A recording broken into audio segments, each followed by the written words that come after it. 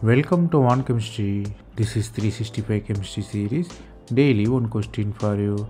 Here 4 different carbonyl compounds are given.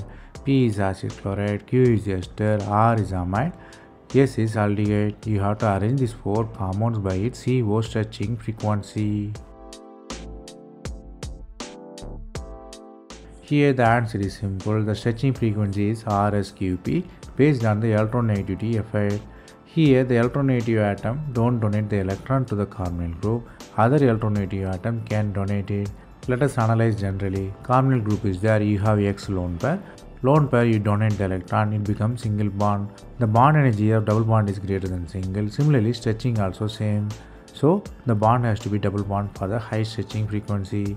Here chlorine is more electronegative, don't donate. So stretching frequency of acid chloride is very high.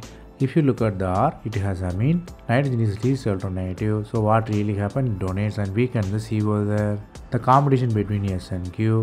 Q has electronegative oxygen. So what really happens? It involves stretching of CO. So it has higher than the S there. Order is RSQP. P is higher, S is least one. The concept you have to learn here is to have higher frequency, the carbonyl should not become a single bond.